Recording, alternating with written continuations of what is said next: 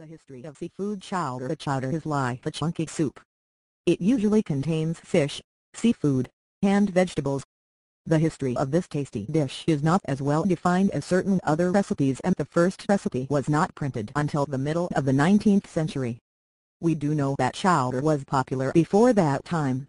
It is believed that the recipe originated in a fishing community and the ingredients depended on what fish had been freshly caught. Different types of fish stew recipes are found in every country with a shoreline in the world. Fishermen in France would toss some of their freshly caught seafood into a big pot, and it is thought that the word chowder comes from chaudiere, the French word for the iron cooking pot.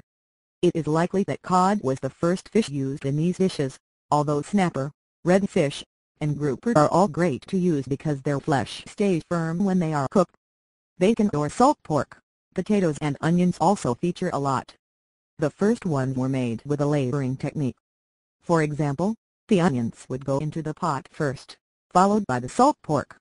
When that was cooked, the stock and fish would be added. The reason for this is so that the ingredients cooked evenly without burning. If the pork did not have a layer of onions underneath, it would have burnt. A recipe from 1832 suggests the addition of ketchup, beer, or lemon juice to improve the flavor of the dish. This dish was a mainstay in the Northeast by the mid-19th century. Shellfish and clams often found their way into the cooking pot. They were very easy to get, and cooks simply had to dig them up from the shore. The native Indians in the Northeast enjoyed fish, but the Pilgrims were not so keen on it, apart from eels. The Native Americans frequently made chowder and used ingredients like mussels and clams. Funnily enough, the Pilgrims were not keen on these shellfish and instead used them as hog feed. State legislature in Maine in 1939 banned the addition of tomatoes to the authentic chowder recipe, claiming that they interfered with the traditional taste. Modern chowder recipes. Clam chowder is the most famous type in New England today, although there are various ways to make it. Since the original recipes depended on what the fishermen had caught, this is a dish which is wide open to interpretation and adaptation. You can make yours thick or thin, clear or colored, and garnished or not, depending on your preferences. Crusty bread is a nice accompaniment, or you might like to crumble crackers into it.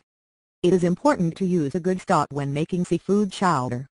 This can be a time-consuming process, but stock freezes well, so just make a big batch and freeze it in portions.